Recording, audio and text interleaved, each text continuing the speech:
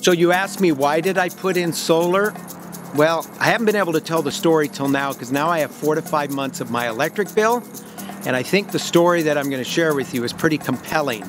So when we remodeled this home about 3 years ago, we put in a lot of nice features and bells and whistles with a pool and a water slide, and we heated some of our floors and just features that we thought would make our lifestyle nicer here. And so consequently, when I got my first electric bill, I was stunned at how expensive it was. So now I have 4 to 5 months of this electric bill. You're gonna see a compelling story as to the savings solar has done.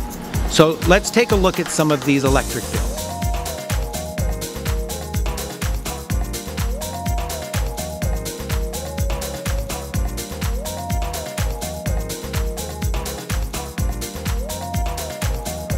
So if you've been thinking about solar, I did a lot of research. I'm happy to share with you the resource that I ended up using that we were extremely pleased with. He did a wonderful job.